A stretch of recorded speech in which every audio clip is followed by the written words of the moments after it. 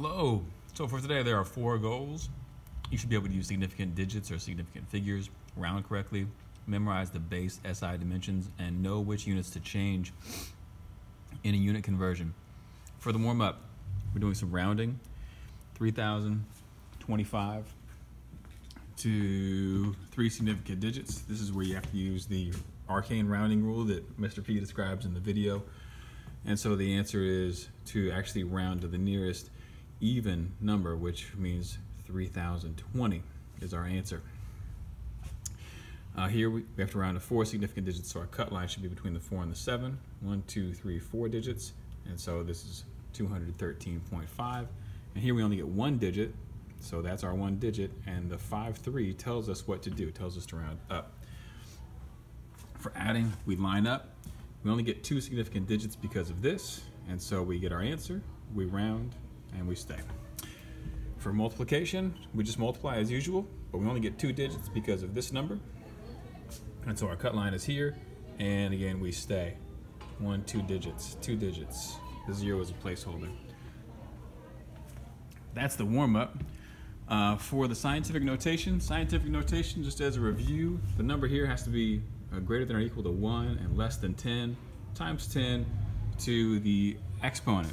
And so for 1,450, you'd have to first put it in 3 significant figures. So it already is. Then you take the decimal point and move it the number of spaces required to get it to be a number in between 1 and 10, like that.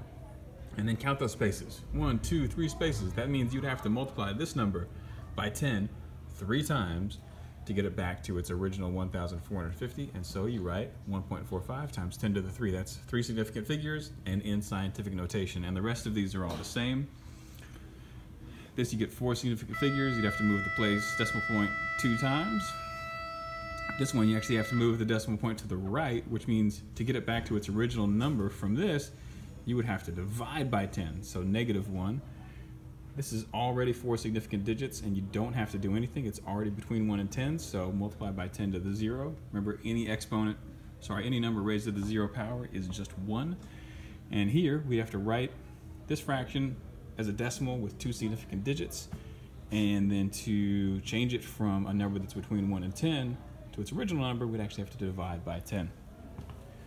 For the homework review, that's on day 4. Base SI dimensions, you'll want to watch the video and copy this chart into your notes. And there are 2 questions here for you to think about, and that is the classwork, and then there's a video to watch for homework. We have a quiz next week, and that's it.